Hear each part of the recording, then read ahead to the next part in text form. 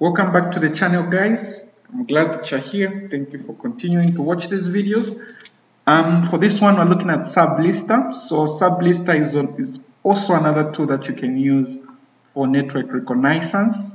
Try it on your own website, try it on your own domain, try and see if you're able to find as much information as possible. See if there's anything that perhaps you don't want the outside people to see. So for this one, it's for subdomain enumeration.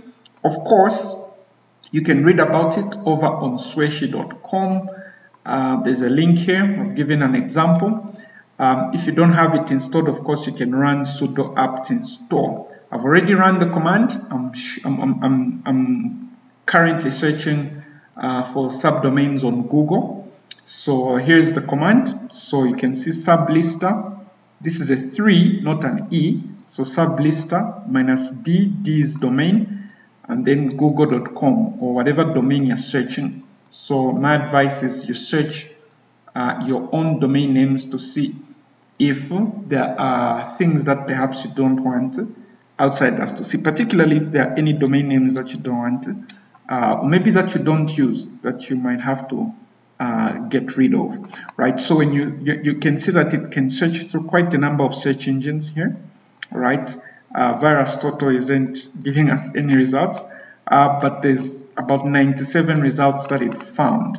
Okay, so from the main domain to all of the different domains that that Google operates.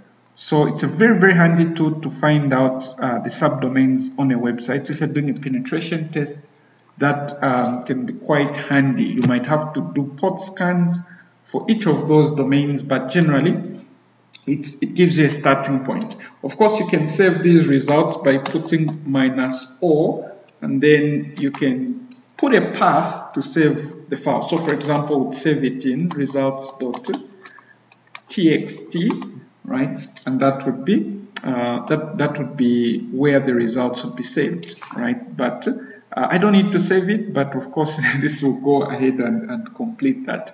Let me perhaps just cancel the process, Control Z, and then it's also possible that you can also, other than saving the results, for a given domain name, you might be searching specifically for domain names that have certain ports open.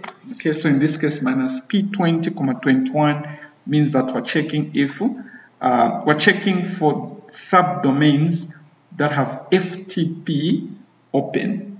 Okay, so this could be a handy tool if you're looking for certain port numbers that are open on the subdomains. Okay, perhaps the exploit you're trying to run only works on certain port numbers. So this could help you find the subdomains that have certain ports open. So that's pretty much what we mean, and that's all that the Sublister is meant to do. It's meant for subdirectories, finding subdomains, right? Subdomains rather than subdirectories. So if you learned something, of course, like the video, comment, and subscribe to the channel. And of course, for me, I would rather use tools like shodan. DNS Dumpster especially is able to give me more detailed results than using something like this.